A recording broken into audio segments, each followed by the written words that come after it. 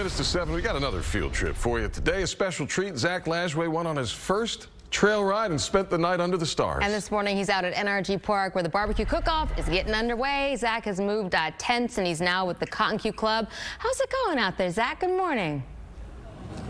Good morning, Lisa. We have been so busy. Look how gorgeous this tent is from the floor to the ceiling.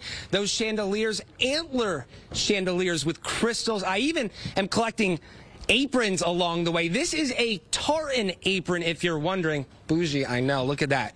But yes, we were able to go along on a trail ride. It was an experience I will never forget. Take a look. As the sun set, Prairie View trail riders gathered around campfires. You can be a cowboy. To tell stories and celebrate their history. 65 years of trail riding.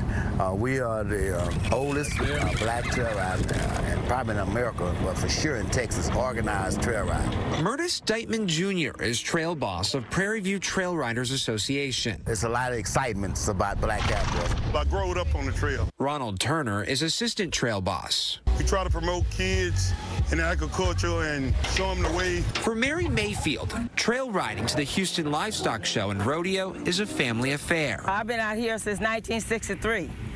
So I'll be 79 years old in a few months. So we call this the Future Cowboys because this is the future. 1984 is when we organized the Wild Bunch. Herbert Bundage was the founder of the Wild Bunch Riding Club. Where'd the name come from? When we came out to have fun, a lot more noisy, I guess, than everybody else.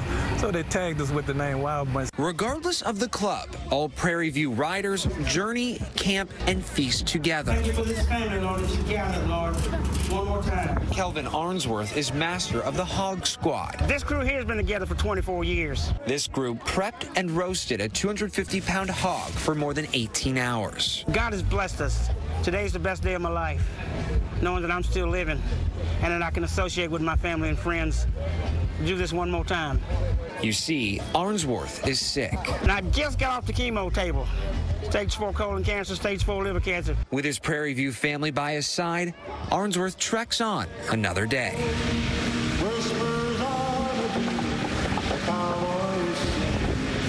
Black cowboys and cowgirls are taking the reins in their role at the rodeo. Yeah, one thing you got to do, you got to always make sure it is saddleless. Pull out tight.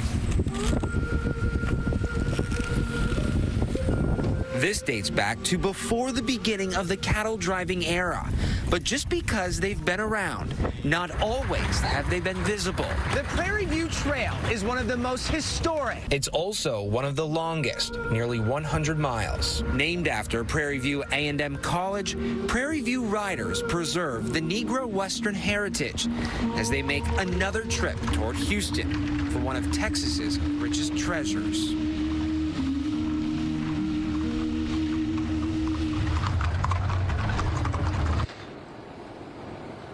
Prairie View has won several awards over its 65 years, and again, I want to thank them for allowing us to tag along.